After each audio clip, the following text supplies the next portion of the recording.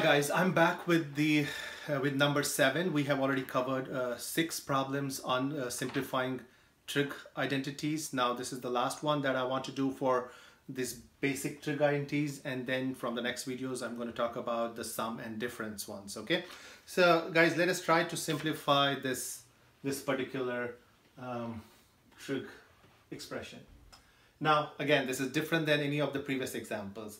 Now to simplify something like this, again, we're not just going to try to use the identities right away. First, we're going to try and think about the algebraic methods of simplifying things. So when I look at this expression in the radicals, and then I have the quotient, I try to see if I can cross out anything or if I can take the square root of anything. Guys, if I look at this carefully, we cannot cross out anything. Neither can we actually take the radical. That would help us to simplify. So if we cannot do any of those two things, then guys, you have to remember, or you have to go back and recall that in that case, one has to try to do what we call as rationalizing the denominator, or rationalizing in general. So how does the rationalizing process work? I'm going to quickly show you, and we're going to use that process to simplify this. Okay, so guys, these are all the techniques that we learn in algebra courses, in pre-calc courses, and then we use these techniques when in trig and calculus and other higher level math classes as well. Okay, so let us go ahead and start do the rationalizing.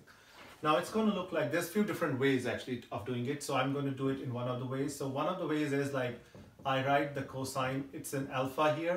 Guys, these angles are usually referred by theta, alpha, beta, usually Greek letters. I mean, we also use x, y, z's. It does not really matter much, but the most popular ones are the theta, alpha, phi, mostly the Greek letters.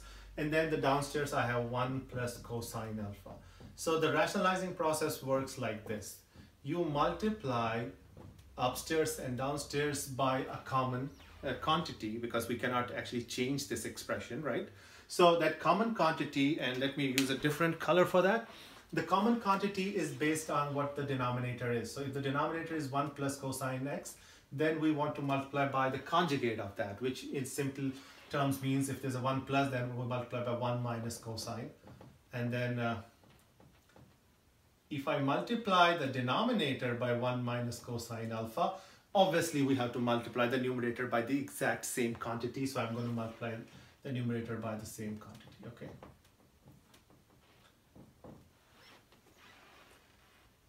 Okay, now let us look at this expression and see how can we simplify this. Guys, you might be tempted to actually distribute the numerator, but if we do that, we are not going to really, that's not going to help us to really simplify this. Rather, what I would like you to do is, or what we are going to do here is, realizing the fact that these two look the same, what I'm going to do is, I'm going to write them like this, 1 minus cosine alpha whole square. Am I allowed to write it like this? Yeah, sure, it's the same quantity multiplied by itself. So it's just square. And that is something that made me not distribute them, because I realized that these are the same quantities. If I can write them as the square, and then I know I have a radical, and I also know that radical and square is opposite of each other, so I can just cross those out, and that way I will be able to simplify, get rid of the radical, get rid of the square, and simplify. Right? So guys, you kind of have to know what is coming ahead of the step that you are actually working on. Okay, and I mean that is the important thing in mathematics in general. You have to be able to see what is going to happen in the next few steps, so that then you know what you have to do right now in order to make sure that the next steps actually work and make sense. Okay, and in the denominator, guys, in the denominator, I am going to actually go ahead. I'm going to distribute. Okay. So 1 times 1 and all that, so I'm going to do that. So it's 1 minus cosine alpha, then plus cosine alpha, and then minus, I have minus cosine square alpha. Okay.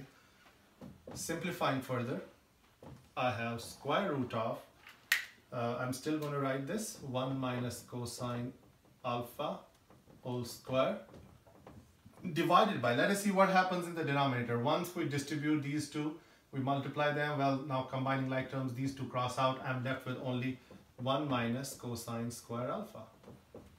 Okay. Guys, from here, I'm going to still put this like 1 minus cosine alpha whole square. But 1 minus cosine square alpha. So when I look at 1 minus cosine square alpha, I can see that this number 1, I can use number 1 to simplify this. So if I bring this cosine to the other side, so it would be 1 minus cosine square theta, that would equal to just simply sine square theta, right? So in some formula sheets, they have those identities as well. Like those, I like to think of them as subcategories of these identities. But if they're not on the formula sheet, you should be able to just look at these basic identities and be able to like manipulate them and see how you can like get one of these from the other.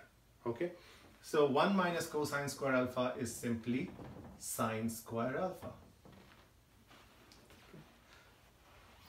If we are not able to find an expression from like an identity here, then we got to leave it like that. But here we are able to get one, so we use one. Okay. Now it can be simplified easily, guys. This square and square root crosses out. Same thing, this square and this square root crosses out. But let me write the few extra steps here. So the next step that I would like to write from here, I would like to break it down as radical of 1 minus cosine alpha whole square divided by, so I'm basically just putting the radical with the numerator and I'm putting the radical with the denominator, because I don't want any of you guys to like get confused how I'm able to get rid of both the squares and the square root. So there was a square root with both the numerator and the denominator, so you can put the square root separately with the numerator as well as the denominator. Now I can cross out square and square root from the numerator and I'll be left with just 1 minus cosine alpha. And I can cross out the square and square root from the denominator piece as well, and I'll be left with only sine alpha. And that is the best we can do in this case. This is the simplified form. That is number 7. Guys, we did 1 through 7. Yes, all of these like kind of have something different to them. They are not exactly the same from number 1 to number 7, but that is the reason why I chose all these numbers, so that you can see many different types. Guys, if you practice these and you see what is actually going on with them, whether it's rationalizing, whether it is factoring, whether it's taking out the greatest common factor, whatever the case may be in these examples, once you go over them carefully, try to do these. Start by just doing these on your own without, if you have to look at the solutions, look at the solutions. Once you understand, once you know what you are doing, then try to do these on your own without now looking at the solutions. And once you're confident doing these 7 on your own, then you should go back into your textbooks and try to do other examples as well and practice more of these.